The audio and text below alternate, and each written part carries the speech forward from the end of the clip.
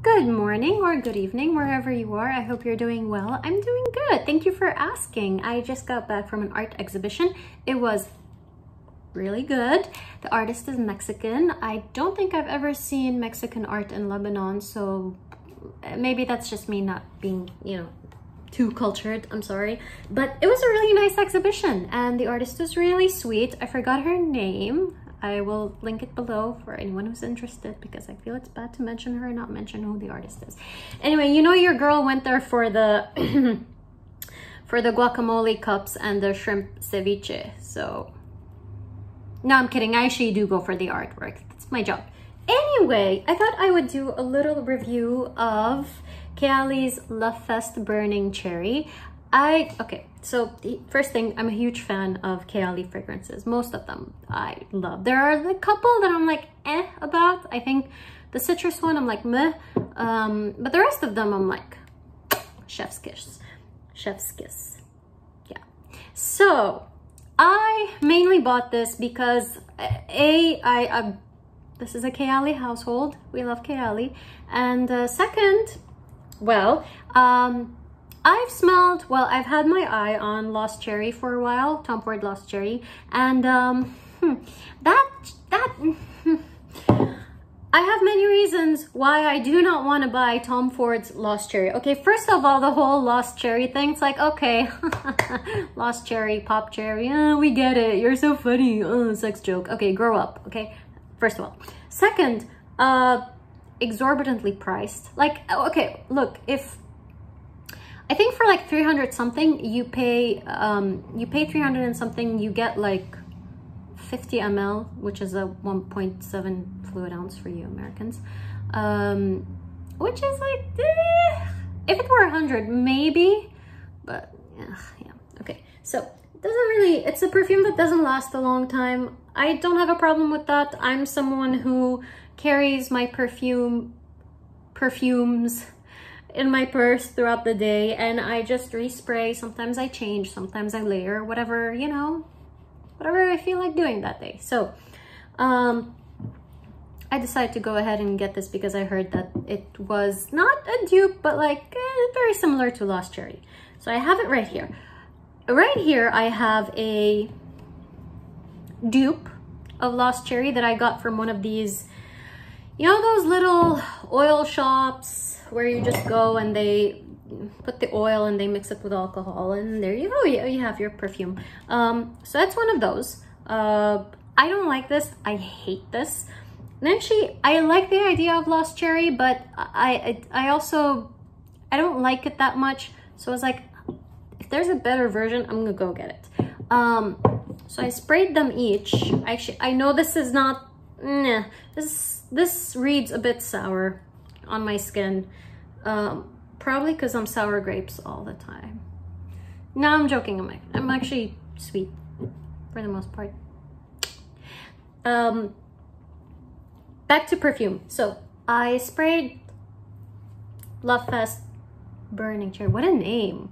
Lovefest Burning Cherry. Oh my god. Yeah, and I sprayed the Tom Ford thingy. I've smelled the real one multiple times. This is pretty close. The other one just is a bit smoother, creamier, better rounded, I guess. Well rounded. So this one, when you first spray it, it smells nearly identical to Tom Ford Lost Cherry. Like, you're gonna get sour cherry, you're gonna get that little, not all cherries have this. Actually, there's multiple types of cherries, but there's a kind of cherry where, it's not the black cherry, by the way, it's the kind of cherry, we have it here in Lebanon. It's kind of pale and kind of pink. Like on the one side it looks kind of pink, and on the other side it's kind of pale, like beige color. It looks like it's unripe, but it's actually fully ripe, don't worry. And it just looks like it's blushing from the other side. And that one it's relatively sweet, but it can have a little bit of a tanginess in there. So I guess sour cherry, but it's not sour per se. You get that impression when you first spray this, but after a while, this sounds weird, but I get a little hint of a licorice in there. I don't think there's licorice. No, there's no licorice in here. I get it. I don't know where it's coming from. Could be the guaiac wood, could be the Palo Santo. I actually don't know what Palo Santo smells like. I've never, well, not to my knowledge. Isn't it kind of like the new sage now? Like people used to burn sage in their houses and now they burn Palo Santo. I don't know. I'm always late to the party. So I really love this. I love this. It's just, okay, well, this is trash, first of all. Second, Tom Ford Lost Cherry. Go away. Go away. Just don't, forget it exists. Forget Tom Ford Lost Cherry exists. And if you're looking for a really nice cherry fragrance, go with this one. Now, if you want to give it a little bit of a rumble, and that's okay. This is overall a fruity floral fragrance. Okay, there's not a lot of flowers in here. Actually, I don't think there are any. Not that there's any noted here, but it's sort of a, for an untrained nose, if you are wearing this and you're going around people who aren't used to fragrances, they're gonna smell this and they're gonna be, oh yeah, fruity floral. It's more fruity, has some woodiness in it, that licorice tint in it. I love it. It gives it a bit of a chewiness, if that makes any sense. Like it's like you took the cherry fruit, you mushed it up until it was like a, you know, like bloppy paste, whatever, and you dried it, right? And then you turned it into a fruit roll up. That's kind of what it smells like. It's really nice. I enjoy it. It doesn't last too long on my skin. I've worn it a few times.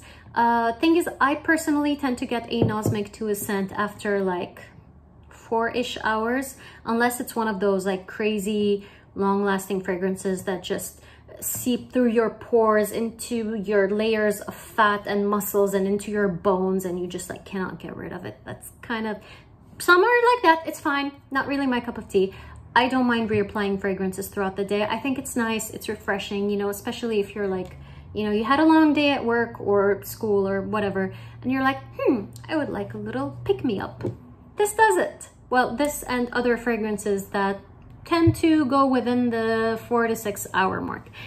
And I'm being generous when I say 6 hours, okay? Now, as I was saying, if you want to give this a little bit of a rumble, there are multiple things you could do. You could take it into different directions by layering. I know a lot of people can be, look, I understand. I used to be a purist too, but it's okay. People change. People realize they're wrong. It's fine.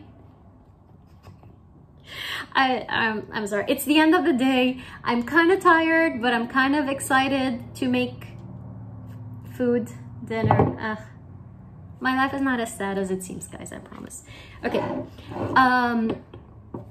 So layering. You can do many things with this. Kayali fragrances are meant to be layered. First of all, they're kind of like Jo Malone, where you're meant to play with them. And I like the idea of that, because you can wear these fragrances on their own. They're rounded up, they're rounded up, rounded out. They're well-rounded, okay? They're good quality. They stand as fragrances on their own. They're not gonna crumble in a matter of hours.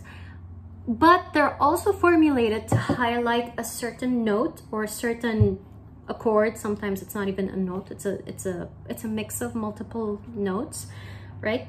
And they're made to go hand in hand with other fragrances. So the first one, and I think this is the most obvious one that comes to mind, you can layer it with Invite Only Amber. Now, I know this is called amber, but for me, this is not an amber fragrance. It's a reach. It's a reach. Maybe what I'm saying is a reach. No, I'm kidding. It's a rich, spicy, sweet fragrance for me. It's a little bit gourmand. It has hazelnut and chocolate and cinnamon and honey and cherry. This has everything in it but the kitchen sink. But it doesn't smell like that. It doesn't smell like Angel, where, you know, you threw in everything together and, you know, it does work, but you're kind of like, oh, what the hell is happening? this is not like that. It's, I think its bark is louder than its bite, if that makes any sense. You know, you might read the notes and you'll be like, well, I would not wear this much gourmand. It's not that gourmand, trust me. It's spicy sweet, okay?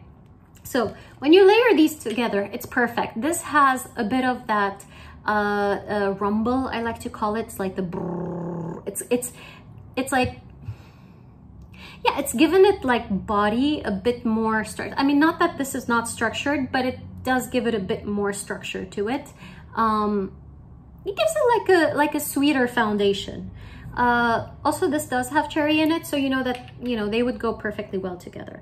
Alternatively, you could also layer it with the vanilla one. Cherry and vanilla, amazing, delicious. I haven't tried layering it with the other ones. I might. I think the one that I would not layer it with maybe is the Sweet Diamond Pink Pepper, because that one is...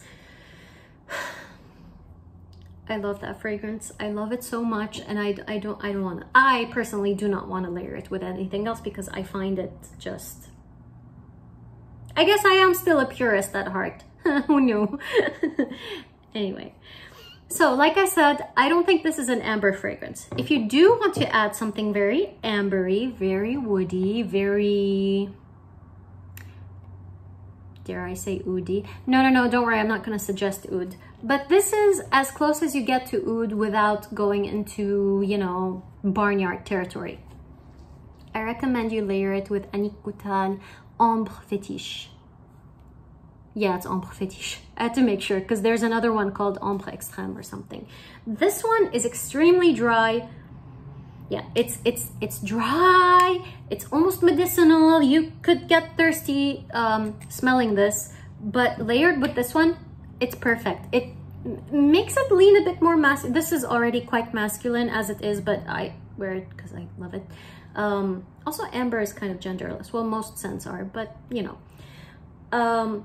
Put these together, you're gonna get that little, oh, I'm going to a soiree kind of situation. This one feels more like a private soiree, like you're going somewhere with a loved one. Could be a date, could be your best friend, could be your parents. I don't know, you know. This is something more intimate for me personally. This one feels more like, ooh, we're going to an exhibition opening and it's gonna be crowded. It was crowded, by the way, at the exhibition. So, yeah, try it. It's really nice. Third option is to layer it with... I'm sorry, this is discontinued. I feel kind of bad, but they go so well together. Okay, this is from Guerlain, and it's Elixir Charnel French Kiss. They have another one called Gourmand Coquin, which is a lot more popular, and it got discontinued, and I don't know why. It was such a good perfume. I wanted to buy it and I was too late. I didn't buy it and I regret it every day. I smack myself. Why didn't you get it when you had it? Anyway, this is, if you've smelled Guerlain Insolence, that one is violety. It's powdery, sweet, kind of like candied violets. This one has this very, very similar vibe, but it's a tad fruitier, brighter, punchier, sweeter, much less powdery. Definitely has violet, definitely has iris, but it also has a lot of raspberries in it, and I think this is why they called it French Kiss. It's supposed to be inspired by the scent of gloss, so it has a bit of that lipstick scent that we tend to associate, you know, with violet, iris, red fruit combination.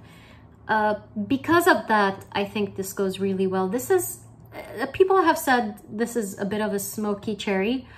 I don't find it that smoky. Maybe it's the pollen. Like I said, I find it a bit more licoricey, which I think would go really, really well with this one. This is a romantic one. This is a romantic combination that's gonna...